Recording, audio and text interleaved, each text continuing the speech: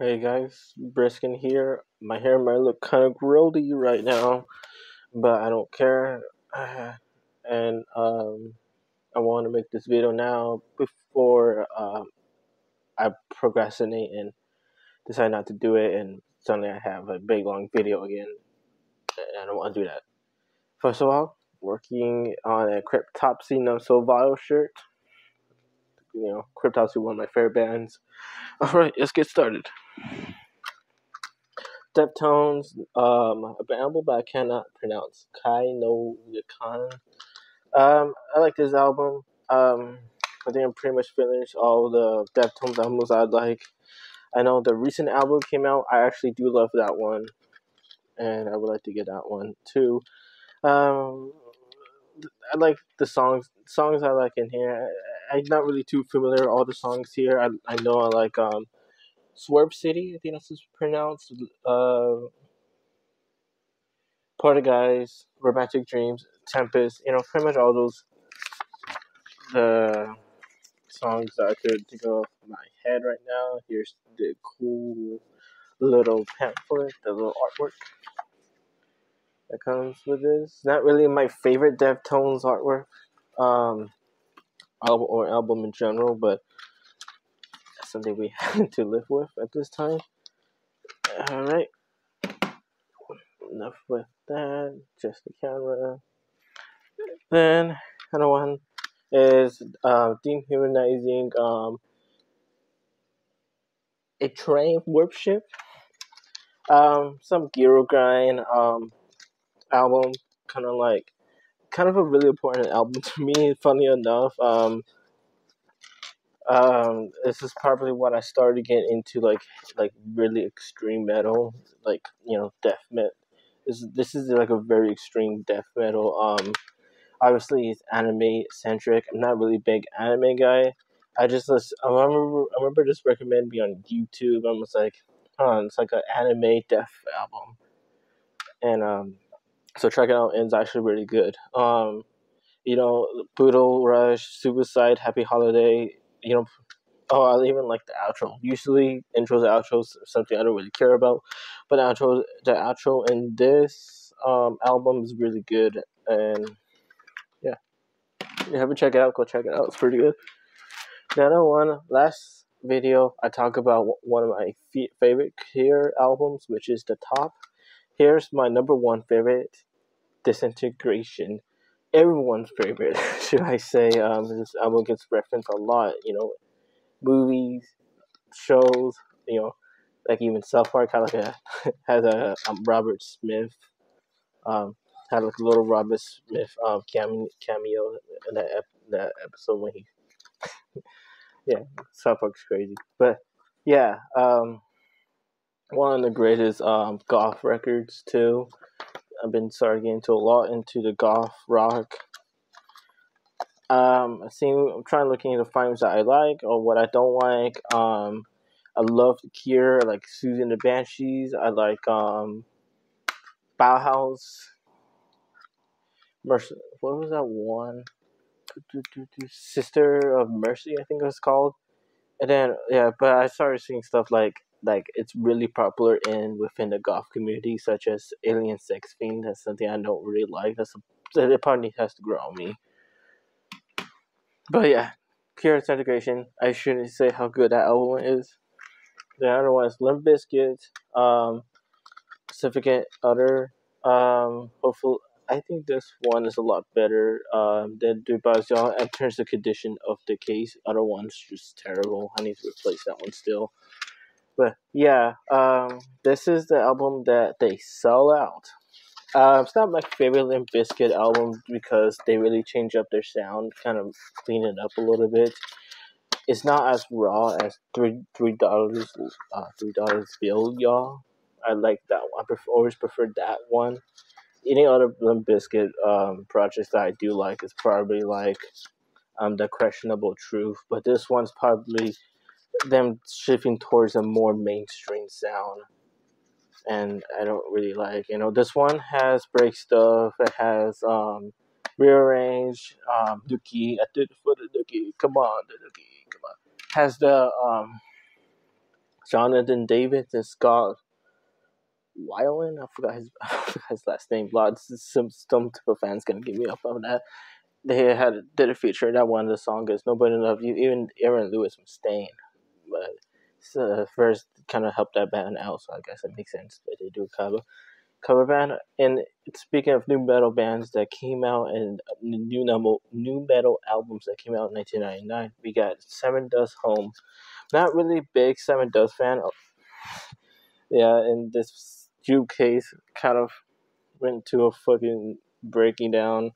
Hopefully, they really like the city still stands up, even though all the little things in there is kind of like missing. But it's the city's still. Never mind, it's not. Yeah, this one, Denial. What other songs in here? Denial, Hole, Waffle too. I'm not really into Licking Cream. Grasshopper, no, Grasshopper is pretty much like a little interlude. But yeah, I do like this. I like this album. I enjoyed it. Although I not remember the songs, but I'm pretty sure if I listen to the album again, I probably like pick up some songs I do like. I like this one. I remember listening to Admonity a lot when I was younger, but I went with this one because I think I like this one a lot more better. Next up is, speaking of Susie and the Banshees, we have Susie and the Banshees, A Kiss in the Treehouse. I think I like this album a lot more than I think I like this album a lot more than Juju, even though Juju is probably considered to be probably the better album because it has Spellbound, Arabian Nights. But this one, I think it's a lot more stronger. Um, I think I love everything about this album. To try to get lyrics. She's a carnival. I think circles in this one. Oh, and painting birds. Green. She has magic in her hands. Oh, Slow Dive is in here too. It's a really good album. It's really diverse too. This one even has fireworks in it too, so that's awesome. Then we got Kiss, a old 1970s hard rock band. Although this is probably more the punky, more style into it. I would never consider Kiss to be a punk band, but yeah, this is their second album. I I'm not really big Kiss fan, but like they have some good tunes. They got some good tunes, as some old people will say. Um, this one has Parasite, Going Blind, Hotter Than Hell, Mainline, Strengthening. I think I like the first album better than this one, which is I have it right here. I like the first album a lot better than the second one. This one has Strutter, Nothing to Lose, Firehouse, and Deuce, Black Diamond. Um, it's a solid debut, and this cover is like, I don't know. This cover just like looks. Oh, I mean, like let's look at Peter Criss. I don't that paint just looks weird, and then I don't know. Like Acer always looks like he's bored. Well, obviously, Gene Seaman and Paul Stanley's there. But yeah, here's the booklet that's in it. The back.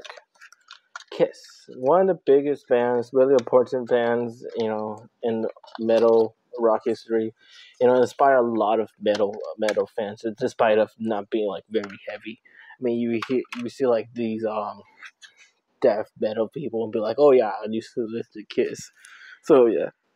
Then we got Rush, Moving Pictures. I'm not sure that I had this one in the previous video. I don't think I did.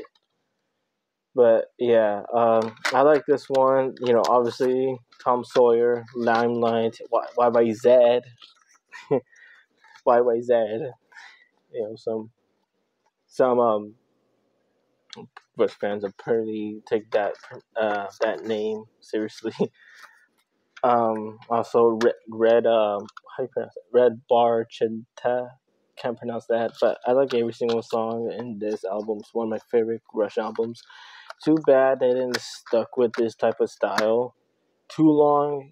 They have Permanent Waves, which is before this album, and then this album, then literally the next album, they switch up to a new wave style, which I'm not a big fan of. I know, like some of my friends be like, "Oh, you're like, oh, it's not that bad," but I was like, "Oh, I don't like it." So you can't tell me what I don't like, what I like or don't like. Another one, Linkin Park, Hybrid Theory. I have Meteora. So I decided to get Hybrid Theory, although I prefer Meteora. Am I saying it right? Or am I saying it wrong? Um, I I like that album better because this album just sounds like kind of sounds dated to me. Like it really sounds like this is what the early 2000s, late 90s sound like. And obviously rest in peace, Chester Bennington. They did have okay, yeah. These books don't have like a certain feel and smell to them. Um, oh yeah, and there's like some sort of like advertisement. I gotta keep it because gotta preserve history. Um, this one just doesn't sound that. It sounds really good. Obviously this one has paper cuts in the end. I don't really like the end, but this is in there. Paper cuts, One Step Closer, Points of Authority, Crawling, the meme song, Running Away by Myself. It's a really solid album. I just prefer other. This is probably my number 2 favorite Linkin Park album. Oh no, we got Weezer. Everything Would Be Alright in the end. I was looking around albums, and this one was kind of cheap, so I just decided to pick it up.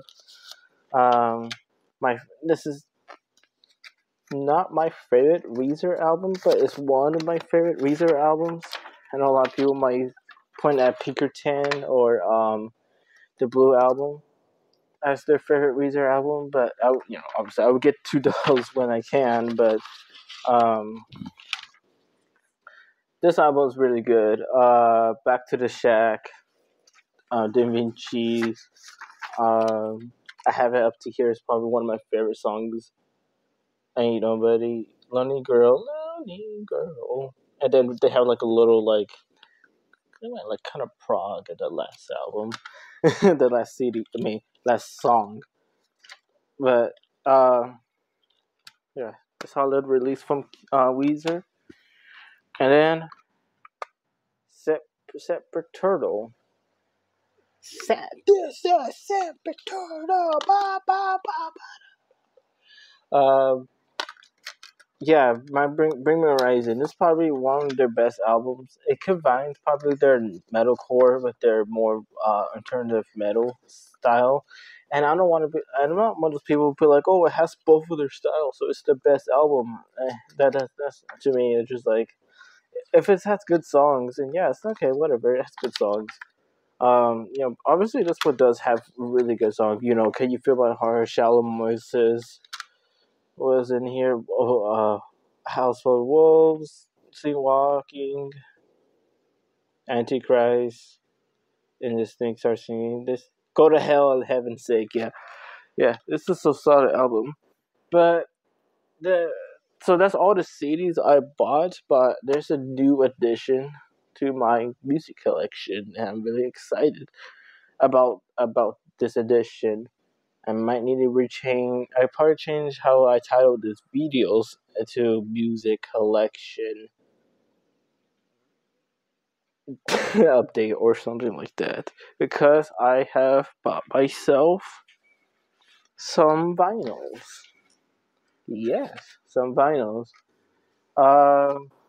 Yeah. So let's get that in here.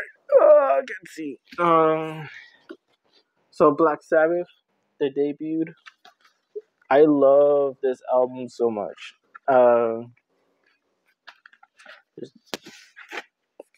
Uh, this one has Evil Woman, a son of Wicked World. I I'm wondering if there's edition out there that has both Evil Woman and Wicked World. If there is, I will be interested in that. But I love this album so much. I listen to it pretty much almost every single day, if not every day. NIB is one of Black Sabbath's best songs ever. And yeah, uh, I got it on CD, so I got to get it on vinyl. The next one I got in vinyl will be Forbidden Evil, or Forbidden Evil. Thrash metal band. Got their pretty much all of these artists have CDs for. Um, I love this album. I'm off the edge. Feel no pain. Chalice of blood. March into fire. And through the lights of glass. I love this album so much. I think like most albums I'm gonna get for vinyl is gonna be one of my favorite albums. So vinyl's a little more pricey. And then since I have the Cryptopsy shirt on, we have the Cryptopsy vinyl. I have it on sleeve because it came like that. I'm like, I'm not gonna keep it in this sleeve. But yes, uh, Cryptopsy Nonsulfile. I love Cryptopsy so much, and Nonsulfile's got to be like the it's the Cryptopsy album besides Blasphemy Made Flesh. Um, After this, Lord Worm left, and then Mike came in to did vocals with the Whisper Supremacy. But yeah, so solid album, good album, love it so much. Next one gonna be Korn Untouchables. This one is a double disc. It's really good. Love this album. Here to Stay, Blame, Hollow Life, Make It Good. Like almost all these songs. Alone Like Break and Doubtless uh are the singles in his album. This is a really good album. It's really underrated. A lot of people always point at the debuted Issues and Follow the Leader as greatest Korn album. Give this one a try. It might be too long, but you might see some tracks that you might like. And then we got Ghost Meteora. And something really cool about this one, good artwork and stuff, but this one is the transparent amber green, whatever color this is, color. So yeah, that's nice. I love this album so much. I see every song I like it. The one song I don't care about is Majesty. I think Double Shirt should be with Cerise. But at the end of that, perfect album, amazing masterpiece. I think it's one of the best albums in 2010s. And then lastly, we got Tala Madrifici. I I like this band. I got the EP and then the debut and CD. This one is the red. Um, it's a red. It's called vinyl disc, and yeah. But this if you guys haven't listened to him, get on. It's the son of Mike Portnoy, and he plays the drums. Singer Justin Bonnet, from Hungry Lights. So really good album. You guys should give it a try if you have it. So that's everything.